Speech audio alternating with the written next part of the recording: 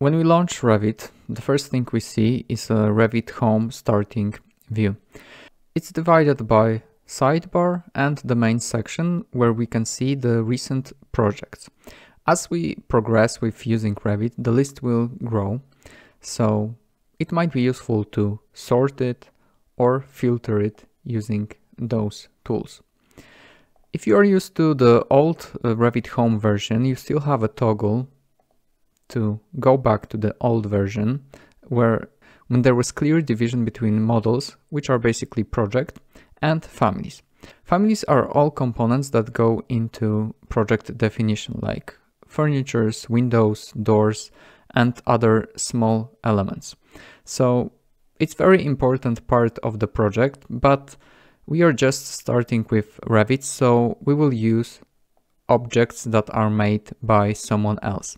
So we don't have to worry about the definition of that. This is pretty complex. And I have a separate course that is focusing on this subject.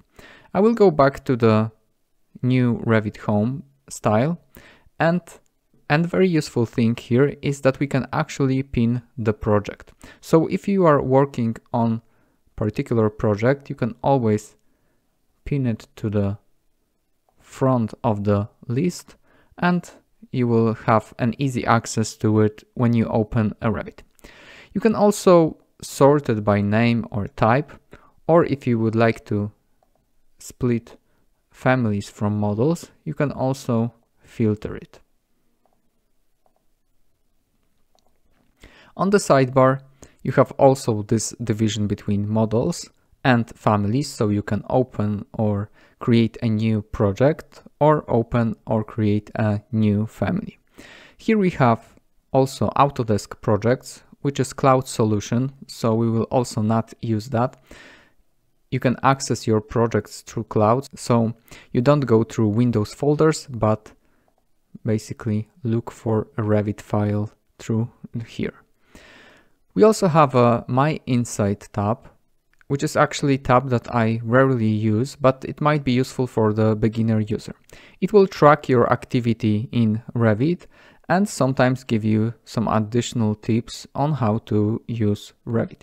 You can learn more about Insight and what exactly it is, clicking on this link. At the bottom of the sidebar, you have useful links like community forum, customer support, or online help, but we also have what's new here, where we can learn some new exciting features that are gonna be published with a new version. So it's also a nice place to learn new skills.